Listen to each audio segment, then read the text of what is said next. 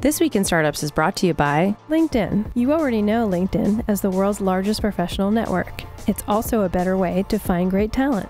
Go to linkedin.com/twist and get a $50 credit toward your first job post. And NetSuite from Oracle, the last business system you'll ever need. To get your free guide, How to Overcome the 5 Obstacles to Successful Growth, go to netsuite.com/twist.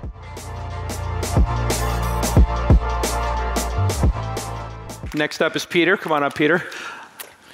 Now, last time, Peter, you were working at Tesla. Hi, Jason. How are you? Good to see you. I'm fine. So you were working at Tesla. You were part of the big revolution. Have you driven the Model 3? No, I have not. You haven't gotten in one yet? No, absolutely, I have not. But you have a Model S or X, I assume. I have a Roadster, a Model S, and a Model X. But unfortunately, as I relocated from the US to Stockholm, I had to sell the Model S and the Model X, since they won't work with supercharging over here. Oh, those superchargers are not compatible. You still kept the Roadster. It's number 13. I have to keep that. I have number 16. I'm right behind you on the Roadster. And I just put the new battery pack in it. Oh, you did? Yeah, so now it goes 300-mile range. Oh, that's cool. Isn't that incredible? It is. If you think about where you guys started at Tesla, the number one criticism was range. If you buy an electric car, you're going to get stuck on the side of the road. Even the Top Gear TV show faked the Roadster running out of battery. Yep. And now we're sitting here 10 years after the Roadster, and the new Model 3, the new battery packs are all going to be, what, 250, 300-mile range? For sure. Yeah. Absolutely. And I think, if you look at the evolution of batteries, you clearly see the similar patterns as Moore's law, where every 10 years you get a pretty significant increase, almost a doubling every 10 years. Right. Moore's law, processing power doubles every 18 months. Yes. Batteries, the density. Energy density doubling 10 years. Every 10 years. If you look at history, that's what have happened. The rumor was the original battery pack in a Tesla Roadster was maybe $30,000 or $40,000 to construct.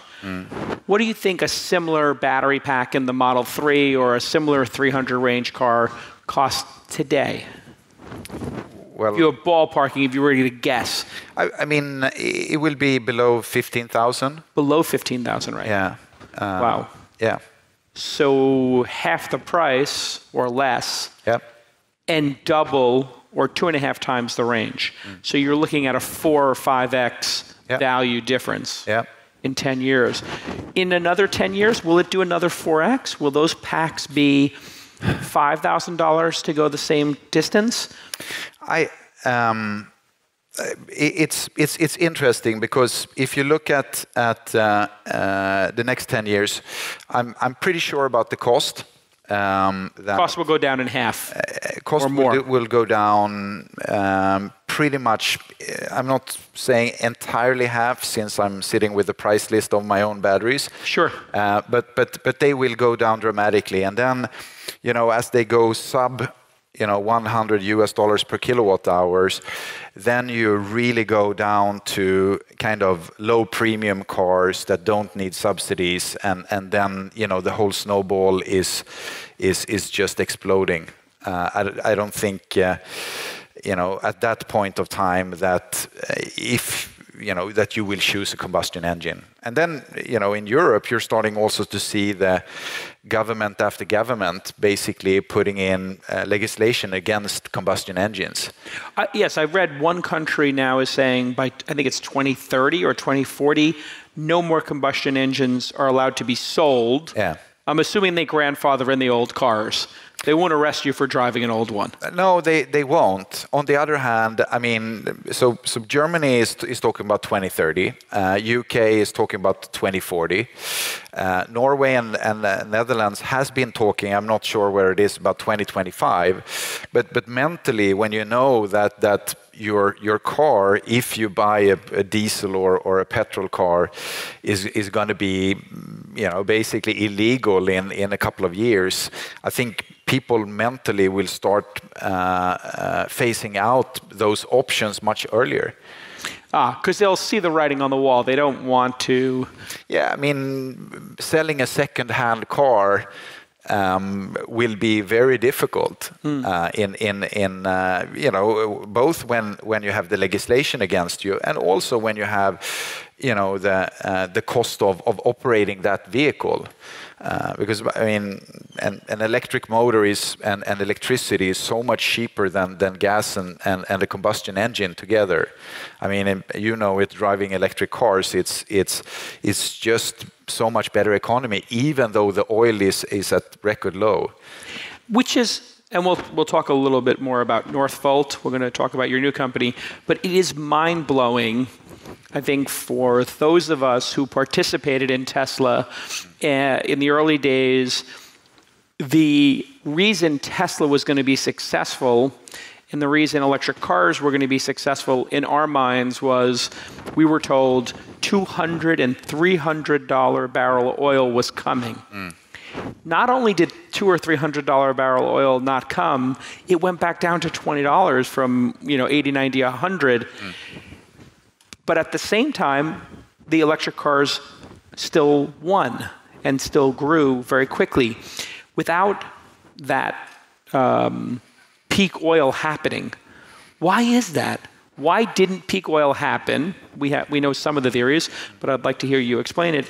And why did that not cause a huge problem for the electric car companies and Tesla, which you participated in? Yeah, I think a couple of things. One is obviously or just burning fossil fuels is not sustainable, and I think we are seeing more and more evidence that we are on a very dangerous path with that, even though Mr. Trump is denying that, but most of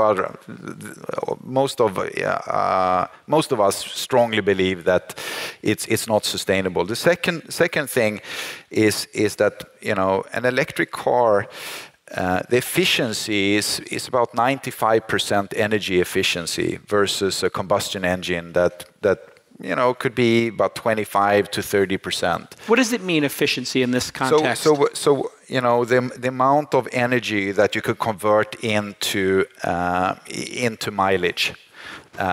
So in a combustion engine, most of that energy becomes heat. Yep. And in an electric car, it becomes mileage. Right. And so when you have an electric engine that is like 3 times more efficient, eventually that have to win. Yeah. It is unavoidable. And it's primarily just been the cost of energy storage that have been holding it together. But then you also see that in the field of energy, you're starting to see new solar and wind installations that is generating, lower cost per produced kilowatt hour than pumping out oil out of, for example, out of the sea. So then eventually technology is making that fuel dependency obsolete. So the easy oil, which was cheap, it was still competitive, but the difficult oil in the ocean, in the sands in Canada, that oil is so expensive per barrel that it can't compete with electric. Yeah. Okay, so now you decided to start your own gigafactory. Yeah.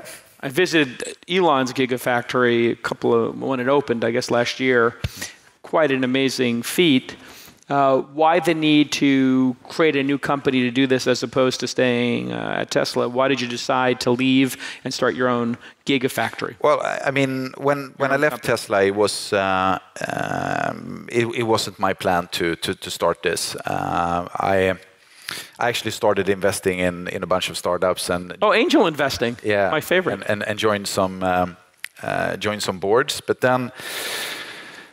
A number of friends, we started to look at Europe and Europe's transition, and the fact that there is almost 20 million vehicles being produced in Europe, and something has to support that transformation. So we looked whether there was a feasibility to build an equivalent type of factory that Elon is looking at in Nevada, where you do the vertical integration to further take out cost.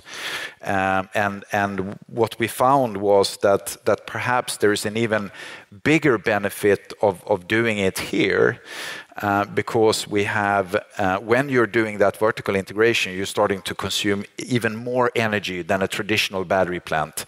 So in the material preparation phase, you actually produce 2 to 3 times the amount of energy that a normal battery plant is consuming. It's just in different supplier, in tiers in the supply chain. But if you're doing that vertical integration and you place it in a place like Sweden, Norway, and Iceland, where you have hydro energy, 0 carbon footprint, and a very, very low energy cost, the economies of scale becomes really, really evident. So when we are looking at this factory and looking at the energy bill, we will eventually consume almost 1.5% of Sweden's energy production for this plant. To build the batteries. Yes. So when you look at that electricity bill and you compare it with an electricity bill of an Asian-built battery, the gap is almost paying for all our employees. Wow. Versus a battery factory in Asia, you're saying? Because they don't have the hydro there and they don't have that footprint. Yeah. Hey, everybody, let me take a moment to thank our friends at LinkedIn for partnering with us here on This Week in Startups. Have you tried to hire somebody lately? It is hard. It's brutally hard. I know. I've got many open positions at Inside.com, at Launch, trying to grow This Week in Startups and the Angel podcast. It's hard to hire people. There is a war for talent today in 2017 going into 2018. It's incredibly hard to find great people. And you know the drill. You post to those job boards and you hope that you're going to find the right person. But let me ask you a question. When was the last time you checked a job board? You didn't. You haven't checked a job board in forever. Most people never check job boards, but there is a place where people go daily to grow professionally and communicate with other senior level executives. And that is, of course, LinkedIn. And 70% of the US workforce is there. You know it as the world's largest professional network. We all do. But it's a great way to find talent. Just ask any of the hundreds of thousands of businesses who have posted to LinkedIn Jobs over the past year. Yes, LinkedIn Jobs. 22 million professionals view and apply to jobs on LinkedIn every week. Maybe you knew that, maybe you didn't. But I'm telling you right now, 22 million professionals view and apply to jobs on LinkedIn every week. That's week, not year, every week. LinkedIn considers skills, experiences, location, and more to match and promote your job to potential candidates. Think about that. They know your skills, they know your experience, they know your location, so they're matching you with the perfect jobs. That's why 22 million professionals a week are using the jobs boards at LinkedIn. So LinkedIn Jobs is 40% higher than job boards at delivering quality candidates. Let me let you have that sink in for a minute. 40% higher than job boards at delivering quality candidates. A biz is only as strong as its people, and every single hire matters. You know that if you listen to this podcast, so don't settle for posting and hoping the right person will find you and your role and apply. No, you want to go to linkedin.com/twist, linkedin.com/TWIST, and you'll get a $50 credit towards your first job post. $50! 50 smackaroos! That's right, linkedin.com/twist. LinkedIn.com/twist for your $50 credit today. Go ahead and go get that $50 credit. Terms and conditions do apply. Thank you again to our friends at LinkedIn. Let's get back to this amazing episode. So eventually, these batteries, the cost will be, if it's going to be a robotic factory, I'm assuming it's going to be highly automated. Electricity in our lifetime will be free or close to free, do you believe? What is the cost of, because right now many people don't even know what they spend on electricity. It's that cheap. It's a super interesting question, because I think intermediate we're going to have a challenge with energy as we're transforming our way out of coal, natural gas, and oil, which all gives a very, very sustainable energy production, or stable. And we're moving into solar and wind that is very much fluctuating. Well, in order for our society to do that transformation, we're going to need to install a lot of energy storage. And it's going to be a little bit of a challenging time. We're also phasing out, like in Sweden, we're phasing out the nuclear. Is that smart to phase out nuclear? Isn't nuclear safe and efficient and manageable? Would you get rid of nuclear this early, or is it wise? What are your thoughts on that? It's a super good question, and it's a very political question. That's why I want to answer it. I think it's nuclear in this part of the world is safe. I think there is probably an end of life of reactors. The question is it 30, 40, 50, or 60 years where those reactors needs to be shut down and be replaced? And I think it's probably possible to run them a little bit longer than what we do now. And it's going to be a challenge because, for example, Sweden, we have said that we want to be carbon neutral in 25 years. And in order to do that, we need to get rid of all oil in transportation, and which means a lot of electric vehicles, maybe a little bit hydrogen, but most electrical vehicles, and those needs electricity. So we're probably going to need, give or take, 20-25% more electricity generation than what we have today. In order to support that fleet of electric vehicles. And in that perspective, to phase out the nuclear... It makes no sense. It's stupid. Maybe not super good. It's stupid, isn't it? It's an emotional decision people are making because of Fukushima, because of Chernobyl. But those, if you look at those situations, those reactors were very old technology. Yeah. And everybody knew Fukushima was placed in the wrong location. They knew way ahead of time that disaster was going to happen. It was only a matter of time. If constructed properly and if placed in the right location, nuclear is safe. You believe that? I do believe that. So this is an emotional reaction to an accident. That is why people want to remove nuclear, correct? Well, I would say in Sweden, I mean, the politicians have done a little bit of a middle way. I think what Germany is doing, that is very aggressively shutting down all their nuclear, is unwise. It's a little bit unwise because they also have such a dependency on coal that also needs to be replaced. And you might want to address coal first before you address nuclear. And it's emotional. In Europe, you have an emotional reaction to nuclear. Yeah. That is, I mean, I understand organic food and having an emotional reaction to that, pesticides, GMOs, but this seems to be a really bad emotional decision to get rid of nuclear. You would much rather see it be after coal, like you're saying. Exactly, and I do think we are going to go into a period where power, power in terms of massive solid amount of energy is going to be a challenge. So for example, our factory is going to need almost 300 megawatts of constant power, and to put that in Germany would be a challenge. It works here because we have so much hydro. But if we would be relying on solar and wind, it would be super challenging.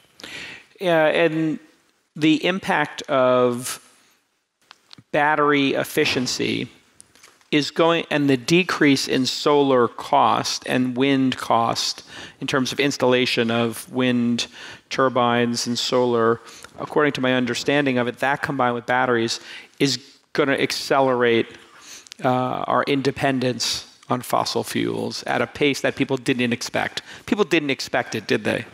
To go this fast? No, I think especially the latest year, I think it's been taken by surprise on how fast the costs have gone down. But it's also, I mean, it's a super opportunity. I mean, if you look at India, for example, I mean, India have now put the game plan together where they plan to put in, I think it's like 350 gigawatts of solar. And basically to take just a giant leap in industrialization, electrifying the entire country with a speed that is unseen. So the new technology also gives a tremendous amount of opportunities. I was talking to Elon a couple of weeks ago about the batteries in Australia. Yeah. He's putting huge batteries into Australia to help them with their, what do you call the cycle of peak shaving? Heat shaving? Peak shaving. Peak shaving. Yeah. Define what peak shaving is for us. Well, it's managing. So for example, if you have a household, your household consumption in most households is you're between 6 and 8 in the morning, and between 5 and 7. That's when you cook, you wash, you do the showers. So that's where your consumption goes up in 2 peaks. So if you have a battery that accumulates energy during the day, and then at those peak hours you shave off those peak using the battery, then your average energy generation for those types of household could go down with up to 70%, just because you don't need to have a capacity that is aggregating all the peaks. And this is why the Powerwall and putting battery packs in homes is such a good idea. Yeah. Should every home have one? Is that, if every home had one in Europe, a battery pack of something, some amount, what would that do to the grid and to energy consumption? Well, and is it possible to put one on every home? Is that the eventuality? I think the costs, and you're starting to see them here now coming at IKEA. So for sure we're going to have them in every home. But what is really interesting is, for example, if you take Stockholm. Stockholm as the energy system is maximizing. It's maxed out. So you can't really put, for example, very energy-intensive industries in Stockholm because the network. And now when we need to put in maybe a couple of 100,000 electric cars, I mean, from my perspective, we either then have to dig up all the cables and replace them with new cables, or we need to find a way of bringing in energy in different ways. Both by putting solar and storage, and then also have storage where we bring in energy during the night when we have low consumption. And thereby we could still fulfill the needs of Stockholm without digging up Gamla stan, for example, for its grid purposes. Is there some other, you're going to raise 4 billion euros to do this? It takes about $5 billion to build your factory? We're talking about 4 billion euros, but that's over a pretty long period of time. The first phase, we need, give or take, 1.5 billion. Got it. Where are you going to get that money from? We are hopefully going to get some of it from the European institutions like the European Investment Bank. We are going to get some in equity investments from institutional and industrial players, and we're going to issue some debt instruments like green bonds. And if the market stays as it is right now, I'm pretty positive. So if we don't go to nuclear war with North Korea, you'll get this done. If there is a nuclear war with Korea, it will be tougher. It might be tougher. Well, I mean, the transformation will happen anyway. So there's, that's going to happen, but it might take longer time to raise the funds we need. I'm going to just end on this question. Is there another technology in energy that's coming that could catalyze this even further? Or have we pretty much figured out what we need to do. We have a master plan. We just need to execute on solar, hydro, batteries, and we'll be fine as a society and as humans. Or do we need, as humans, to make another breakthrough? Should we be pessimistic because of all the needs, or should we be optimistic because of what's happened with batteries, solar, and wind?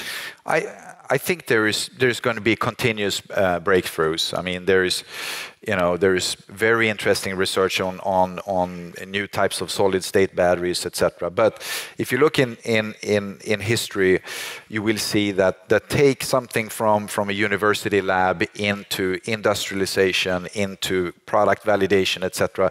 takes a very, very long time in this industry. Also because the products have such a long lifeline time. I mean, they live 10, 15 years in a vehicle, so it's a lot of validation. So it takes much longer. So from my perspective, we have the technology we need in order to drive this transformation now, just as you said. But then it's just going to get better. And eventually, energy might become free. It feels like if we have free energy, then free water is right behind it, because desalinization is strictly an energy problem, from what I understand. And food creation is largely an energy problem and a water problem.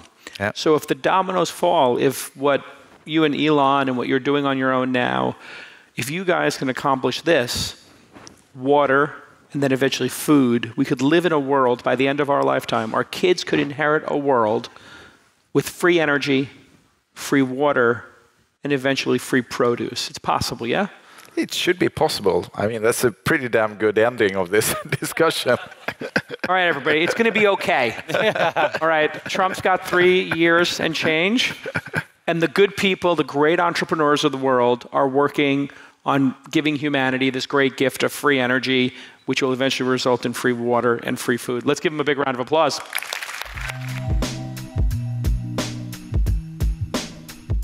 Hey, everybody, let's take a minute to thank NetSuite plus Oracle for partnering on This Week in Startups. And let me ask you this. How many times have you asked these questions as a business leader? Why does it take accounting so long to close the books? And why can't I get my sales numbers in real time? Did we beat our revenue goal, or did we lose money? What the heck is going on? Are we being audited? When you start asking these questions, it means that you've outgrown your business management software, and QuickBooks and spreadsheets are fine when you're a bootstrap startup and when you're just getting started. But you can't have mistakes and delays, and you can't not be able to get fast answers when your startup grows up and becomes a big, real, sustainable business. So the number one business management solution, of course, for growing companies is NetSuite from Oracle. See what's going on with your business in real time by using NetSuite from Oracle. Revenues, expenses, customers, orders, even your HR department. You can run your business from your dashboard on your phone and know what's going on as the CEO, the president, whatever, anybody on the management team, the board. Their current clients include all the great technology companies you know, including people like Localytics, GitHub, and PlanGrid. Those are startups that got really big, and they needed to have this industrial strength business management software. 88% of Bessemer's Nextcloud unicorns use NetSuite from Oracle. 29% of recent software industry IPOs use NetSuite from Oracle.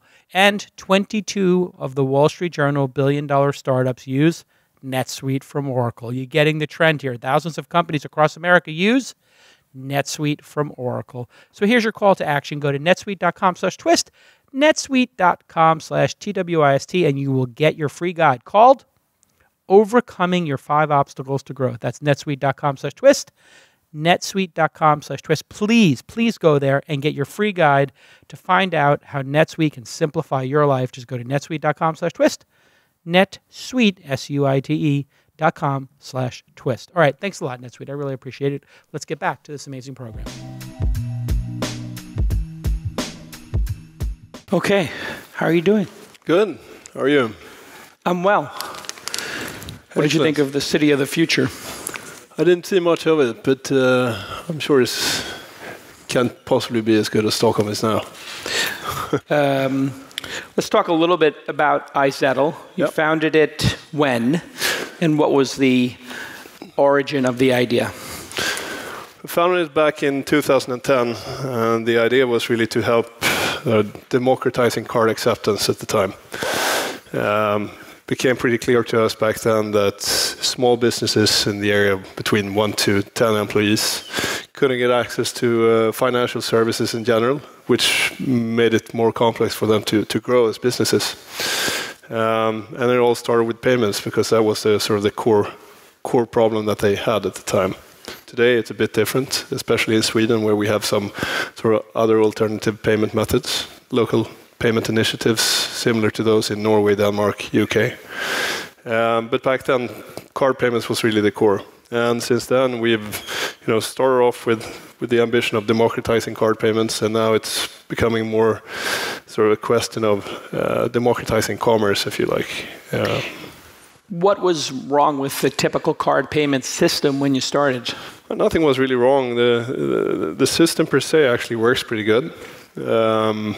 It's a global standard, good rules, good networks. So the underlying sort of infrastructure is pretty good. The problem was that sort of incumbents, particularly banks, offered the service to smaller businesses, but in order for them to motivate the acquisition cost of that company, they needed to charge a lot of money up front to become a customer, really. And it didn't really suit the business model of a small business owner who doesn't really have much extra spare money. So needed to disrupt the underlying model. So for a small business, they had to buy the card reader for hundreds of dollars, pay a monthly fee for that card reader, whether they used it or not. And it just made it too expensive for a small business to accept credit cards, which then gives them the inability to grow. Absolutely. I mean, looking at sort of the underlying economics, the majority of companies sort of are within the 1 to 10 employee bracket, and they account for 95, between 20 to 30% of the GDP of any given European market, and still they're kind of excluded from all sort of financial services in a way. Why were the banks so stupid to not invest and give those small companies the chance to grow and then be able to make money off them when they hit 10 employees to 100?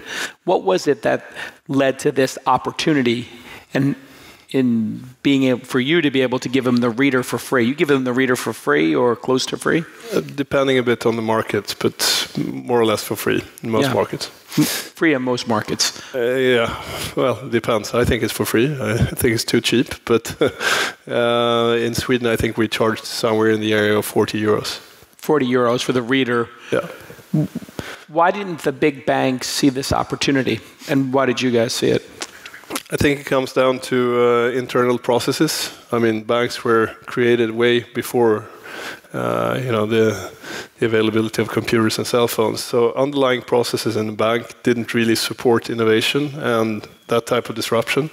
So it made a lot of sense to stay above sort of companies beyond 10 employees. And if sort of the company didn't fit the profile of that of the bank, you could always charge more from the smaller companies. So you don't make money off of the reader? No. You make money off of the fees? Well, it's a combination, I would say. We started off making money off the fees, and today I think overall sort of margins on transactions is coming down pretty drastically, especially in Europe, where we have a new regulatory framework which kind of pushes down the price of transactions. So we moved much more into a situation where we actually cross-sell, if you like, other type of financial services. Could be small business lending, it could be analytics tools, it could be a more vertical POS solution. What does it cost to charge cards here in Europe? In the United States, it's 2 or 3%. Yeah, it's similar over here, again, depending on the market. But I mean, in Spain, for example, you're down on somewhere in the area of 0.8%, and in Sweden it's pretty common with a combination of fees around somewhere 1.5% to 2% if you're a small business.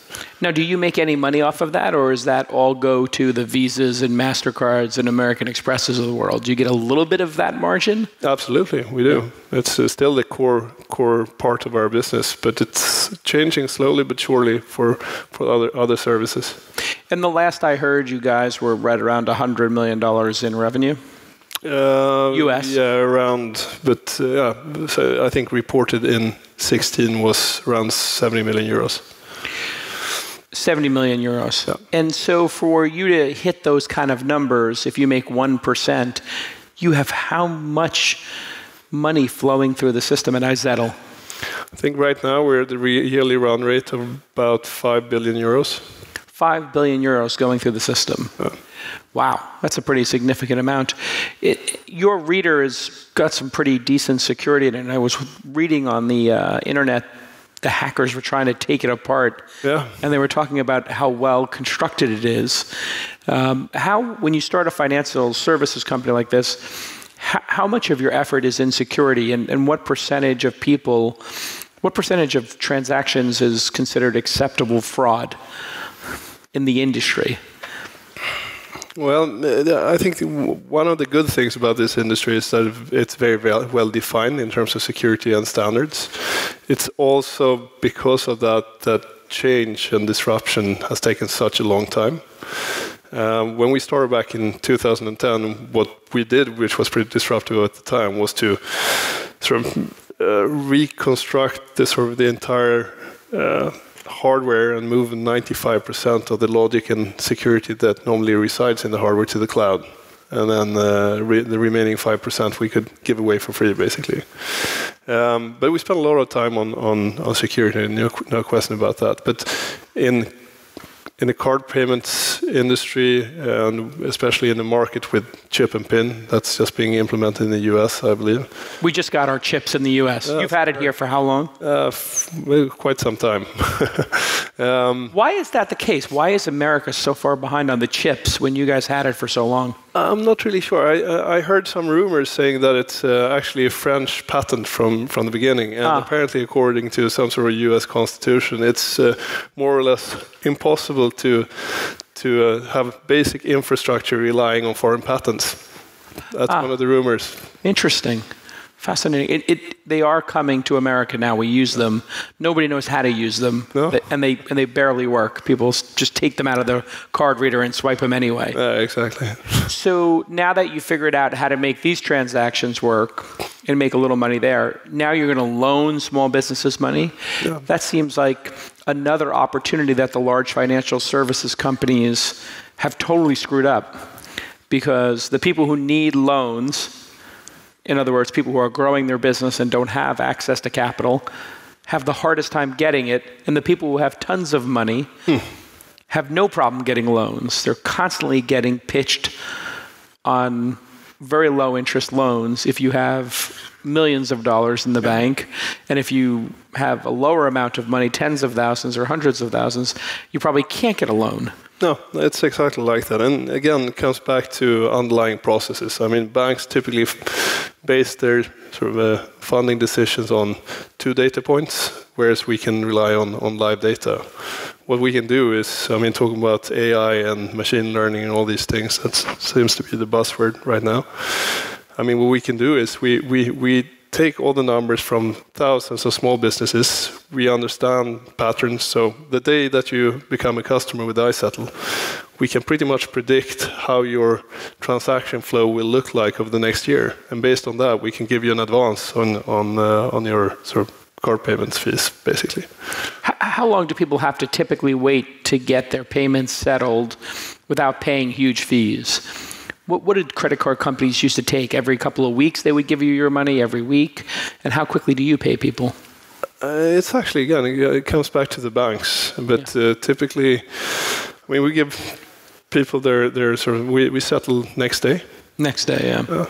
That's where the world is moving, huh? You just, whenever the settlement happens, it'll be same day or same hour soon, won't it? Absolutely, it will be same day. And interestingly enough, we always thought that was sort of the demand from the merchants that they wanted payment same day. It actually turned out that most merchants want their payments settled on a weekly basis. It becomes much easier from an accounting perspective. And that's fascinating. Yeah. And when you give these loans, what will the terms be? Have you started giving them yet, or? Absolutely. We've been working with that for the last 1.5 to 2 years. So it's really it's fully depending on the merchants. So it's completely individual per merchant. Depends on the size of the merchant. Depends on the transaction flow, the risk profile. Tons. All right, let's take a typical cafe with, that makes $50,000 a month, $600,000 a year. How much can they get a loan for if they need it? Up to 50,000 euros with just a click. So they basically 1 month of revenue they can get advanced to them. Yeah, that's where we are right now. And how quickly do they have to pay it back? Well, there is no specific time frame. They can keep on paying it back for 10 years. So they can just pay the interest, or so we have some no amount security. of we don't sort of demand any sort of securities or anything up front. Just we base it on your data, and then it's up to you how fast you pay it back. And then obviously we have our sort of expectations and hopes or built into the model, but effectively it's really up to you. And what about the interest? How do you determine what interest rate they should pay? Is it just LIBOR or something? Or? Well, it's actually it's not an interest-based rate. It's not an interest rate-based product. So we charge a fixed fee, so they know exactly how much they're going to pay back. Got it. And where would that compare? It's just some fee per month on the money, or is it a percentage, or how does it work? No, I mean, if you take a loan of up to, let's say, 10,000 euros, let's say we charge you 100 euros for that advance, then the 10,100 euros is to be paid back at your own pace, basically. And we deduct basically you amortize based on your transaction fee that you pay to us. So let's say that the normal payback rate is around 1.5%, then we charge you 2.5%, where 1% is actually the amortization of the loan. And eventually, will you be looking at yourself as having the ability to help a cafe, not just maybe in this cafe example, get a new espresso machine, but open a second location? Do you think you'll even be able to give them 100% of their yearly turnover? Is this something where you think you could accelerate the growth of businesses by giving them loans, or is it just short term right now? Right now, it's actually it's still pretty short term. We expect to become sort of slowly but surely better. But if we compare iZettle to, if we compare iZettle companies to sort of the average European company, we can see that the growth rate of our companies is in the area of 15 to 20% year on year, compared to the European average of around 3 to 5. And that's really because we give them access to capital. We give them access to other types of financial services that can help them grow the business, which they couldn't otherwise. I mean, for me, what's becoming really interesting is how we can use the data of the many. We onboard in the area of 1,000 small businesses per day around the world, and use that data and help these companies also not only get access to funding, to payments, to analytics and all these things, but also help them out with the biggest problem that they have, which is finding new customers. And I mean, online it's pretty easy, but if you run a local cafe at the corner, how the hell do you go about it? I mean, you're probably not the expert of digital marketing. Does it even work? How can you prove that it actually works, spending $10 a day or $20 a day, that sort of amount invested actually results in more people coming to your cafe? How do you do that? Well, the nice thing is that since we control the point of sales, the business system in the offline store, we can actually track the customer all the way back to the point of sales and see if our customers has managed to do marketing for that customer and bring it all the way to the cafe. So they see a Facebook ad, for example, or a Google ad. You know it was their phone, and when their phone or their name comes into the establishment, do you know it because of their phone ID or from just their name when they swipe the card? How do you know it? A secret sauce? Secret sauce. Got it. But something in the range of what I'm talking about? Yeah, absolutely. And then you come back to sort of traditional, good old sort of internet marketing, where it all started with affiliate marketing, sort of only paying for performance. So ads that actually generate sort of proper revenue at the end. You can do the same thing offline, which is pretty interesting, I think. So what would be a great example of that affiliate revenue? Well, time will tell. Oh, you haven't launched this yet? No, it's not launched, but it's experiments that we run. But I mean, what our aim is to help these small businesses, to help them out with the most pressing problems, finding customers, grow their business, take away, daily work with things that doesn't really create value for the business. Let's take accounting as such an example. I mean, today we have tons of cloud-based accounting services integrated with iZettle. So by the end of the day, you just press a button and it all goes into your cloud accounting software. So in a way, the payment system was a wedge strategy as an entrepreneur. And as you penetrate the market, 1,000 new customers a day, you can open that up with other financial services. Absolutely. And hopefully without becoming a bank. Without becoming a bank. And the banks, they seem to have started 50 or 100 years ago working with small businesses, but as time went on, they distanced themselves from the customer. It's a really important lesson, isn't it? That if you distance yourself from your core customer, your products just become weak and disconnected. That was the opportunity for you as an entrepreneur, wasn't it? Yeah, for sure. I mean, getting back in touch with the customer, I think that's key. And it's even better because you're studying their data. You know more in some cases about their business than they probably do. I think we do. And I mean, the ambition is to give it all back to them. Let's talk a little bit about the different stages of a company. You guys just raised, $60 or $70 million in the last round of financing last year or earlier this year? Around 2 years ago. Oh, it's 2 years ago. It's been a while. And you're starting to hit that point where you could go public. How do you look at, and this has been a big topic, staying private, using all that late-stage capital versus going public and having access to a currency, maybe for employees to get some liquidity or to attract them with stock options? How do you personally look at going public versus staying private? Well, first of all, I think going public is a way of raising capital. So for us, I think we look at it from the perspective of going forward. We know we have a great business model. We also know that we can grow much faster. So eventually it comes down to access to capital also for us.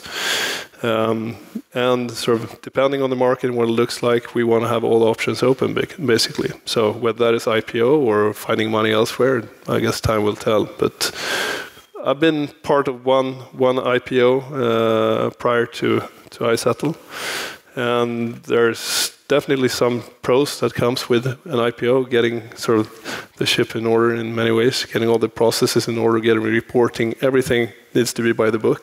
Makes you more disciplined as a founder, as an organization, as a team. Absolutely. And I think it gives back great benefits to the organization. The flip side is obviously how you deal with information, how you can motivate your colleagues.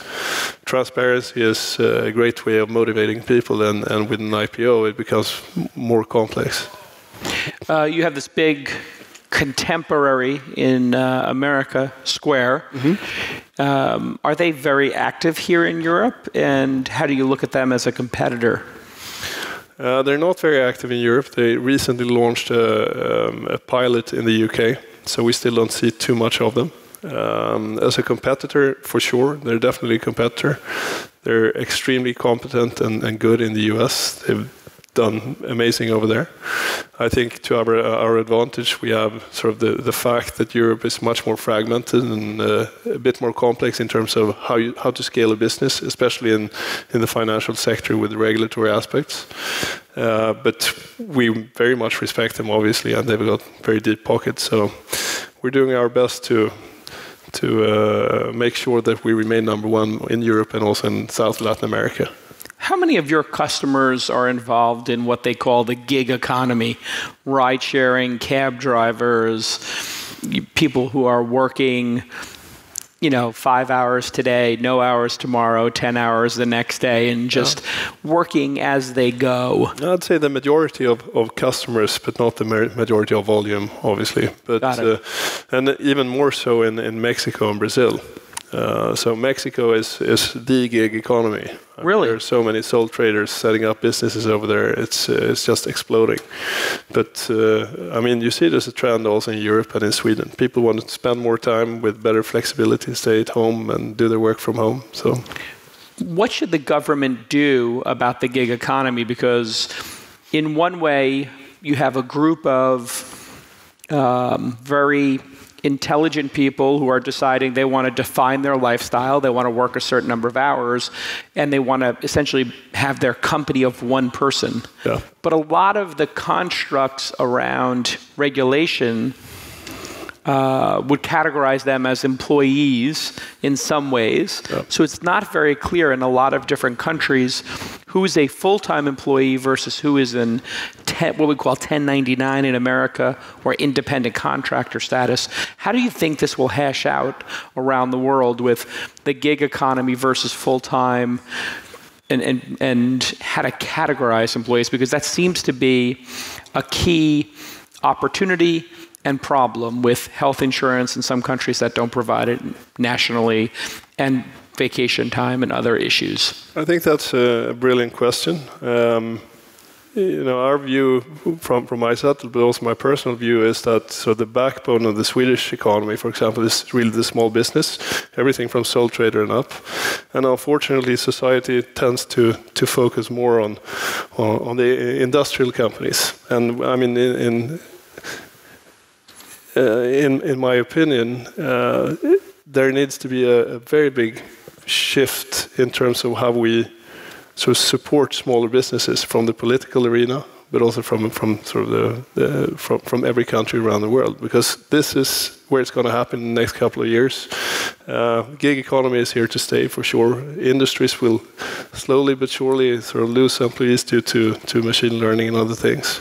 So, we need to recreate the entire backbone of most economies. Do you think it will be better, and we'll end on this, for individuals to have the gig economy, or do you think we're going to lose something important, which is security and the safety net of having full-time employment?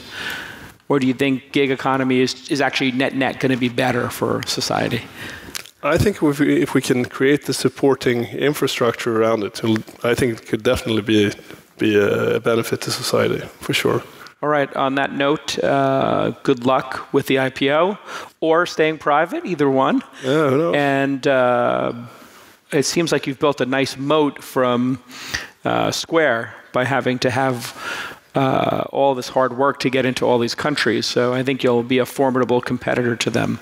Thank you very much. Continued success. Okay, let's hear it for iZettle. Thank you.